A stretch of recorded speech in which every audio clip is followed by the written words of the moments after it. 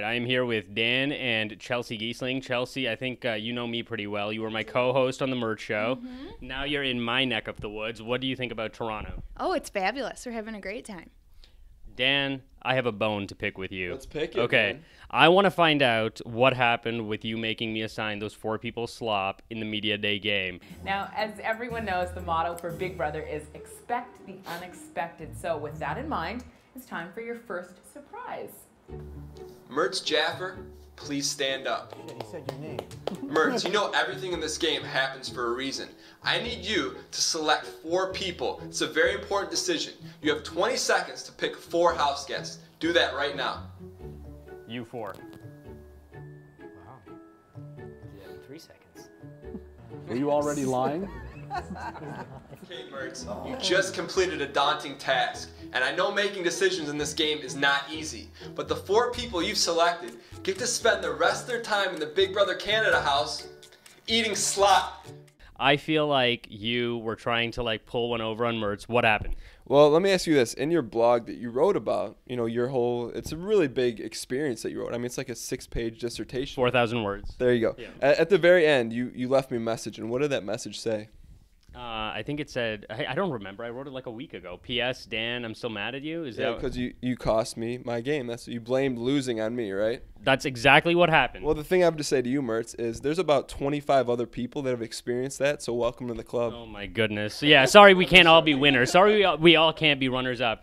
Dan, I want to find out, what's been happening to you since the show. I feel like you've given up coaching now. You're are you Mr. Reality? Are you sort of giving me a run for my money? No, you're obviously the world's foremost expert in reality TV. That wasn't until you didn't win Big Brother Canada, the media edition. But, no, that being said, I've been fortunate enough where I'm getting booked to speak at a lot of colleges, everything from my reality TV experience to leadership. And it's been a lot of fun. And obviously having a very supportive wife in Chelsea makes it really easy for me. Chelsea, tell me about Ian winning. You know how tough that was for me. What was it like for you watching it back? Oh, gosh. Well, I mean, we all kind of saw it coming when we were counting the votes outside of the house. So once I saw that Ian was in the final 2 with Dan, I would have been very surprised if Dan won. So watching live, I kind of knew that was what was going to happen. Dan, was the jury just bitter? Just call a spade, okay? Why can't these people just reward the best player? Why can't they just do what everybody wants them to do? I think, at the end of the day, there's a lot that's involved in picking a winner. And it's just a lot of things have to fall the right way to win the show. I can even say that about the first time I won. Everything has to run perfect. And for me, it just didn't fall in the right direction that I needed it to. And there's nothing else you could have done. No, really. And that's the thing. A lot of people in Big Brother play the Big Brother what if game. But honestly, and I know you're big on you hearing the same answers all the time, but honestly, I can go to bed at night knowing that I did everything I possibly could. The only thing that I would have changed is I wish I had a longer time to talk to the jury, but that was part of the format that I agreed to, so I completely understood. Do you feel like you are now the best ever? Because I feel like it comes down to pure placement, and if it's you versus Will, I mean, now you have a better record. Well, you're the expert, so you tell me. I do feel like you're the best. You're the best ever. Now you're here for Big Brother Canada. What do you expect from this edition? Do you think it's going to be different than the States? Do you feel like all they're going to be eating is slop and poutine? Actually, I'm really excited about it. And obviously, when they reached out to me to get involved, I jumped at the chance because I love Big Brother. But on top of that, Big Brother Canada is doing this the right way. And I know, I've talked to some people outside of Toronto, and they were a little concerned about, we talked about some reality TV editions of the Canada ports of it have been, pretty poor. But in this case, there's a lot of money invested in this. The house is awesome. I mean, you got to experience firsthand. I mean, you tell me, you lived it. I mean, it's amazing. It wasn't a knockoff edition whatsoever. That's the thing. How do you think it's going to do, Chelsea? Oh, I think it's going to do great. Just with all of the things we've been doing in the last couple of days, it's been extremely professional and very well done, and it seems like there's so much hype around it. So it looks good. Here's my statement you need to stamp. Unless someone gets murdered or someone accidentally dies in the Big Brother Canada house, I think this show's going to be around for a very long time. And my final question, are you ready? Here comes the Barbara Walters. Are you ready for it? Yes. Okay.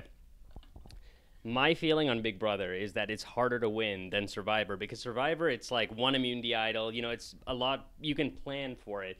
Big Brother, it's random, there's the veto and then there's Pandora's box. Is one show harder to win than the other? In my opinion, yes, because we've talked about this extensively. As Survivor, you're really able to manipulate the numbers because there's only one variable, and that's the idol. And in this case, with Big Brother, there's so many things. There's a component of luck. There's a component of understanding how to read people. But to me, I think you can really separate a good player from a great player, and I'm hoping to see some tonight in the premiere of those who don't have to rely on winning a competition. Whether it's a veto challenge or an HOH to survive. And I think if you can see people start gaming like that, it increases your chances exponentially to actually win the game. Now, we're going to reconvene here after the premiere. We're at the Big Brother Canada premiere party, so I will talk to you after the episode with what you think. Dan, if you want to win points back with me, and believe me, you need some, I feel like you should be picking AJ, okay? You better be picking AJ. Here's the thing. You need to win some points back with me because I'm a big fan of what you do in all your blog posts because you know what you're talking about. So I read, your 4,000-word dissertation, and you called the greatest alliance of all time Chilltown, which I have a bone to pick about. Don't say Are you going to say Renegade? Well, here's the thing. Memphis and I considered winners because neither of us, we've both placed in the money. And it only took us one chance to do it. So, whether that's a challenge to Chilltown and Chilltown has 2 winners though, Boogie and Will. But how many times did it take him to do that? All right. All right. Well, this could go on forever. Dan, we have a show to watch. Yes. So we'll reconvene right here, same place, same Murtz channel, right after the show. Very excited to be here. Thanks for the interview, man.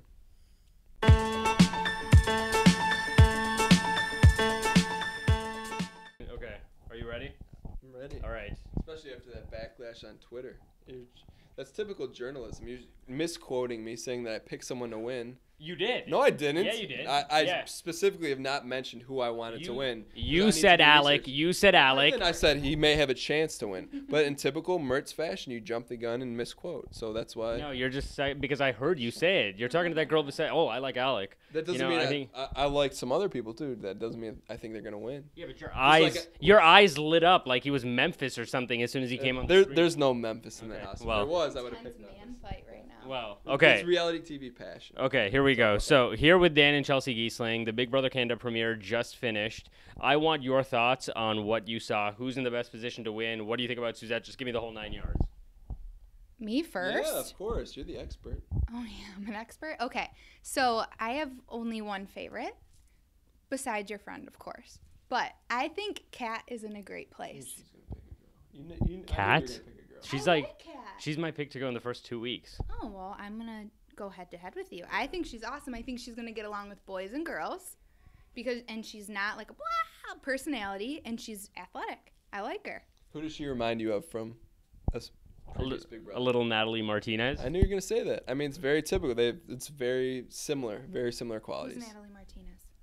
That's why she's not the Murtz reality expert. Anyways. Dan, tell me what you think. Yeah, I was very, very impressed. I know that we've talked a lot about Canadian ports, and we talked about it before. And I think expectations were set for Big Brother Canada, and I think the doors were blown off that. I was really impressed. We were talking about the camera quality. I mean, they invested in some high-def cameras that it's very impressive. I really like the energy from the set and everything open. Like the house guests were flying out the door. Arissa had a ton of energy, just a totally different feel.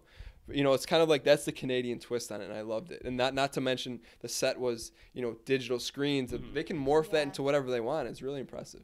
What about who you liked? Like, who do you think stood out in that first episode? Because I've been waiting until this aired. I never asked you because I didn't want your, pre-game. Now you've seen it, so now you're going to go on the record. Well, here's the thing. I have I'd say a group of people that I think are one of the 4 or 5 are going to win. Alec?